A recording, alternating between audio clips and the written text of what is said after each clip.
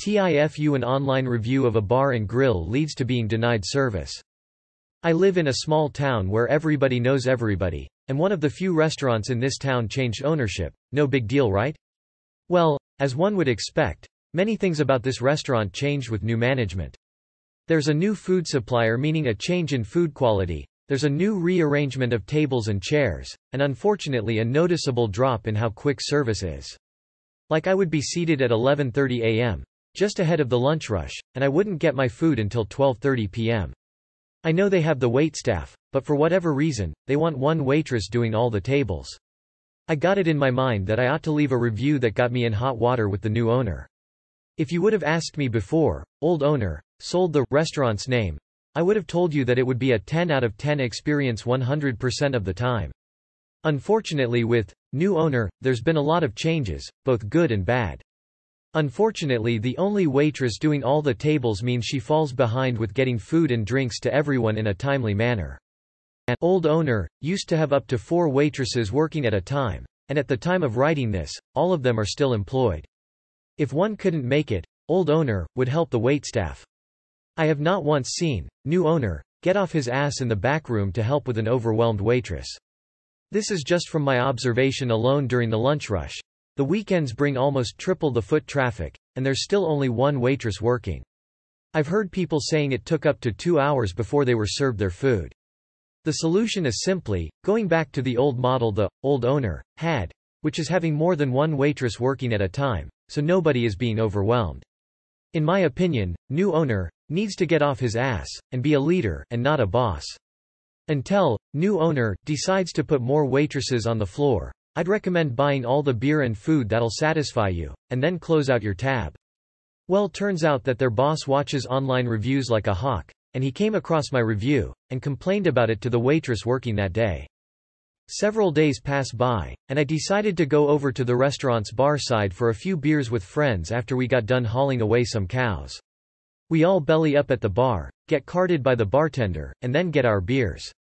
With all the banter going on with my buddies, the new owner managed to walk by at just the right time, and caught wind of my name. Dude straight up asks, "Are you my first name?"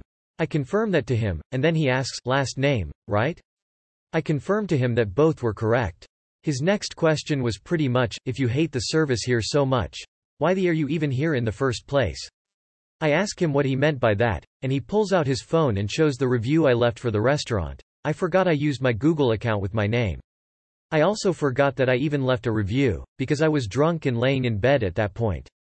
He put me on the spot, and repeated the question. I just respond with saying, "We're just having a couple beers." The guy responds with, "Yay, well, I think you should take your business elsewhere." I ask what he meant, and he just says, "I didn't stutter." It's messed up that you would spend money at the business you threw shade at, and not considering a consequence. As he points at the door, I ask him if I could finish my beer. The dude says, "No," and keeps pointing at the door. I chuckle, nervously, NGL, and say, "I can pay my tab," and he basically said, "No, I just want you out. Now leave. Bye." I leave, and my buddies just went ahead and gunned down their beers. We decided to just meet up at someone's shop, and drink there anyways. Too long did not read. I got refused service for leaving a bad review at my small town bar and grill. Oddly enough, the waitresses there agree with me that they need more waitresses working at a time. The sign of a bad business is pushing away customers instead of taking in their criticisms for improvement. Source: Kitchen Nightmares. Now you have more details to add to your review. Time to update your review, I guess. If you hate the service so much, why are you here? That's why I'm at the bar and not at a table. You should double down and add the last experience to your review. I'd say get your mates to leave bad reviews to fuck up his business, but he's doing an awesome job all by himself. Today I fucked up by eating fast and being mistaken for a convict. So of course this was a month ago, but I recently just got out of the US Marine Corps, and moved to Australia to live near family while I complete a degree with the GI Bill. Anyway, I was out in town meeting with some potential employers and had been busy all morning and afternoon, so I found myself getting a real late lunch at this small Japanese joint that was pretty busy. Being ex-infantry, old habits tend to die hard. Within 2 minutes of teriyaki chicken and rice being delivered to my table, I've completely demolished the entire plate with barely a rice grain left in the bowl. I wolfed it down, and I guess I was slightly hunched over it the whole time because I was starving. Some larger, heavily tattooed, biker-type looking gentleman noticed that impressive teriyaki turbo demolition, and also noticed I was built somewhat well and had a tatted up left arm myself. He came up to me and asked immediately, "How long have you been out?" Now military dudes can easily recognize other military dudes even if they're dressed normal. I was just a t-shirt and jeans, so I thought that was what he was referring to. "I just got out," is more or less what I told him, thinking that's what he meant. Hakea or __. I couldn't remember the name of the other West Australian prison he mentioned, but my dumb ass just assumed those were Australian army bases. Nah, Camp Lejeune in the States. I told him. At that point his eyes opened wide and he was telling me that I was hard shit, which is what began to confuse me because as far I was concerned Lejeune was nothing special. Just a big multi-purpose base. I was initially like, huh, and he clarified it's because I was in America. He hadn't used the words jail or prison to any extent in the conversation yet, and he even sat down to chat with me. We kinda had some small talk about how the transition is hard and so is readjusting your habits and language to be society friendly, and sure enough he finally asks what I was in for. Assuming he meant my MOS, I just went, "Oh, infantry." "What so kids?" We kind of just looked at each other after that, me confused at the stupidity, him in disgust. I clarified that's what they called grunts, and then it finally comes up that he was talking about what I was in jail for, to which I answered I'd never been, and we both had a bit of an awkward, "oh shit" moment and laughed it off like dumbasses. We both apologized for being stupid and went our separate ways. Too long did not read. Ex-con thought I was also an ex-con because I ate teriyaki chicken a bit quickly. Took both of our dumb asses way too much conversation to figure out I wasn't a con, and he wasn't a vet. Infantry, fucking hell, I shouldn't be laughing so hard at that. What so kids, closest you have been to death my friend. Just inhaling dinner like a vacuum cleaner. Just because you speak the same language doesn't mean you speak the same language. I'd watch 3 seasons of this show. Today I fucked up by having my mum discover my collar. Hi folks, literally happened minutes ago, so I'm still deeply traumatized. Essentially, my girlfriend gave me a collar a couple of months ago to wear when we, Anyways, because I am very shy about the whole thing, I've only worn it once or twice. As a result, most of its life is spent in my bedroom computer desk drawer amongst a sea of pens, paper, and some expired chocolates. Now, I am very forgetful and I entirely forgot that I had the collar just casually sitting in my desk drawer. This is important for later. What I did not expect today was for my mum to call me on the phone asking for a ruler, saying that she remembers I have a geometry set somewhere from school, and asking me to look for the ruler from that. She needed the ruler for some work-related paper stuff. I let her know that I looked everywhere for the ruler and that I couldn't find it. Thought that would be the end of it, but nah. Next thing I know she appears in my room while I'm on a call with my girlfriend, looking around my room for this geometry set, moving my chair back in order to open my desk drawer to rummage around. As she starts rummaging around, I immediately remember something. My collar is sitting inside of my desk, and it's right there. I act quickly and cover it with my hand, acting as if I am holding the drawer open for her, but that doesn't stop her. She moves my hand back, exposing this lovely black leather collar that I was trying my hardest to hide.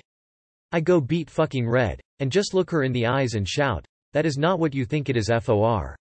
I can explain." She doesn't hesitate to immediately start laughing at me as I am screaming trying to explain what this is for, only to be made worse by the fact that my brother heard the commotion and walked in to try and figure out what was going on. I tried explaining I refuse to explain what it's about in front of my brother, but she insists that I explain, while still laughing.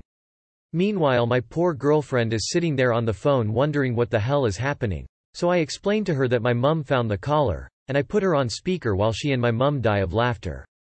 From there, I explain that the inside joke is that my nickname is Puppy, and as a result a few months ago I was gifted this collar, as a joke. Now, I'm sitting here with the last bit of my dignity finally evaporated, as now my mother knows that I am the bottom in my relationship.